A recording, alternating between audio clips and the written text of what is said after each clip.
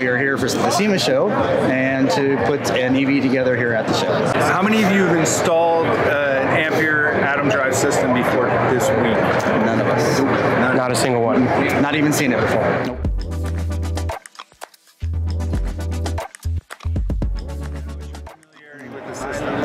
How much time did you have with the documentation before this build started? None. We had time. Couple minutes. Yeah, we had time, but we honestly didn't take it. They sent the information to us early, but we were trying to get ready for SEMA and everything like that, and just thought, it'd be like, let's just go from zero and see what happens. I had confidence in us. I knew we were going to be all right. Nice. I've heard good things about the Atom Drive, so I wasn't surprised by anything, which is cool.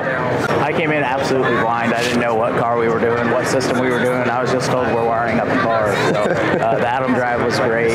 Just the plug and play aspect of it and everything, just fantastic. Yeah. This would be the first one I've ever done that it was actually a complete plug and play system. Yeah. That's not our experience up till now.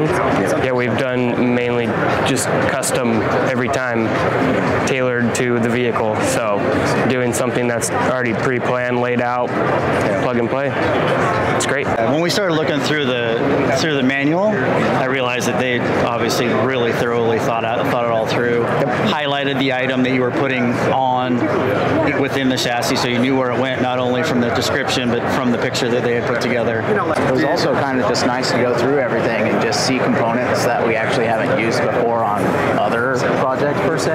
That like, oh wow, that's really nice. We should use that, here. Yeah. It was really like cool components. We saw a couple pieces that are new to us, right? So that's neat. They will definitely implement in going forward in projects we're using. Or we're doing, we'll definitely use the components they have here. Having pre-cut lengths on everything's labeled. We like that.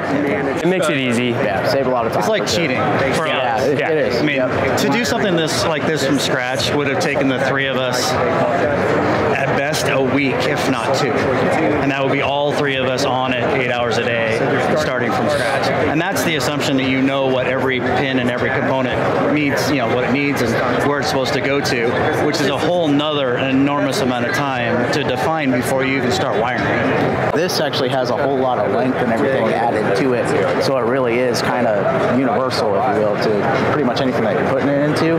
So it was nice in that aspect because I still had to put the man hours in on that harness over there to lengthen things and stuff, but over here, it was just super convenient that everything was ready to go. Yeah, it would definitely cut down time, and after going through the system and everything and installing it, it's definitely on my radar now. We're definitely going to consider it going forward with our. I think it's one of the things that the price point's going to be higher than maybe some other kits available. But if you've been through the process of actually doing a wiring harness from start to finish, at the end of the day, if you're having to pay somebody to do the wiring for you, something like this that's already pre-terminated is going to save an enormous amount of money in the full project.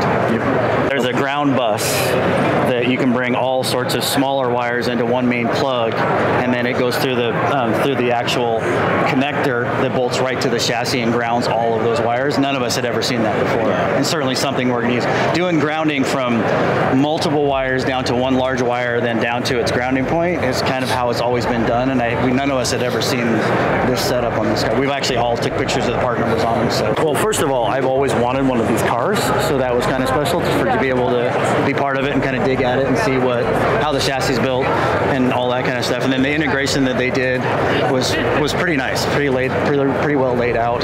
So yeah, I think to be able to work on a car that I've always kind of admired and thought I probably will own one at one time or another, to see what it looks like if you did an EV setup, it's pretty cool.